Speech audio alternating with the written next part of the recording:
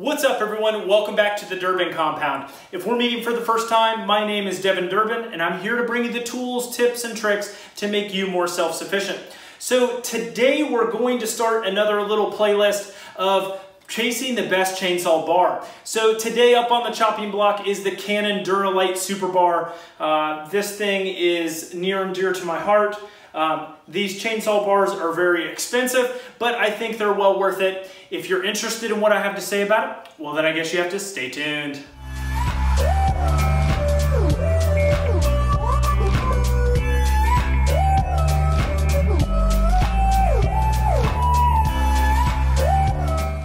Alright guys, just so you know exactly what we're doing in this series, we are comparing 28-inch chainsaw bars. They are all in 3/8 pitch, 5/0 gauge. I will probably say that more in the video, but for right now, I wanted to give you guys the rundown that we are testing the Canon. I have a Windsor, a Forester Pro, a Sugihara, Stihl, regular and Stihl Light, an Oregon reduced weight, a Sumara bar, and I think that's it. So we're testing about 8 or 9 bars. I've put a lot of wood through a couple of them, and we're still getting through some of the others as I'm cutting firewood for the season. So I hope you guys enjoy the video. Let's get to it. We're going to the woods. All right guys, so I wanted to do some chainsaw bar testing. In specific, I wanted to test 28-inch chainsaw bars from a lot of different manufacturers. Now, I've been out cutting a little bit this afternoon, trying to get stuff under control here at the Durbin Compound.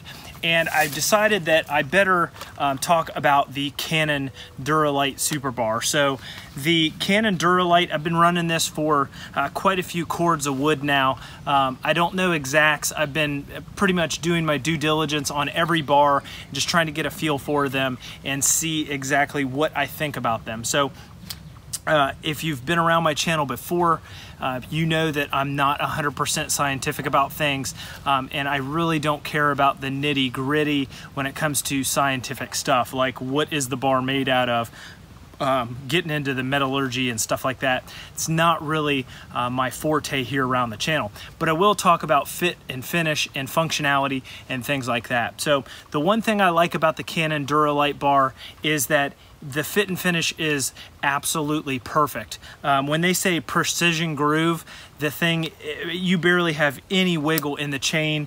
It is slotted absolutely perfect. So, and you really notice it. You don't get a lot of chatter on the chain. It really just runs great. So I'm running all these bars 28-inch, 3/8 pitch, 5/0 gauge, and I'm running them all on the same saw, the 462. So I'm giving them all the same conditions, same scenarios, same chain, and just seeing what they do. So this bar comes in at just over 3 pounds. So 3 pounds, 3/4 ounces, if you want to get specific.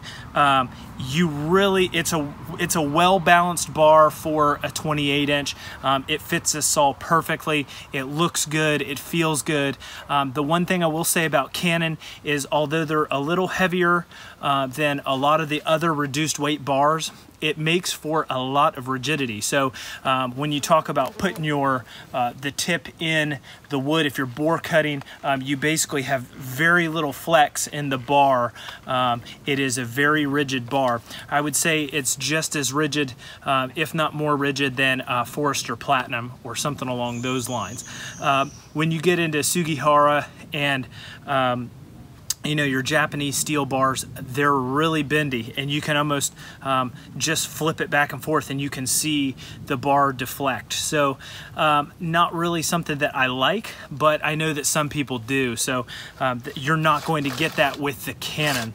The Canon is, you know, an awesome bar. It looks good. I've had no complaints, and I can't see any wear yet, so I'm really liking that. I had my Sugihara out for a couple outings. I cut 6 or 7 trees, and I'm already having some finish wearing off on that. I will show you guys that in a video in the future, but I've already seen some finish wearing off that, and that's kind of disappointing, especially for a bar that you spend over $100 on. You know, I expect more. So when I spend the money on a Canon, you know, by all means, I better get that kind of fit and finish that I'm looking for. And I've had great dealings with this company. I reached out to every single chainsaw bar manufacturer, from Oregon to Stihl to Canon, and you know who emailed me back from Canon? The CEO himself. So I asked a nonchalant question, just wanted to know exactly how much it weighed. He sent me back all the stats on the bar in specific grams, exactly what it was. I could not believe that the CEO of the company is emailing me back, and I'm just some regular old Joe. No clue about a YouTube channel, didn't say anything about YouTube, just an all-around good dude. So, you know, folks out of Canada, folks out of Minnesota, just naturally nice people. I don't know, those are the 2 places that I've ran into, like, genuinely nice people that have literally been over backwards for me, and they don't even know me. So, I'm sure they're like that in many other parts of the country, but I'm just saying those 2 specifics. So, I really love running his bar. This is not a paid sponsorship. I paid dealer pricing for this because I contacted the company directly. This bar will run you about 250 bucks. Now, it is high end, it is top of the line when it comes to price, and I think it's top of the line when it comes to quality.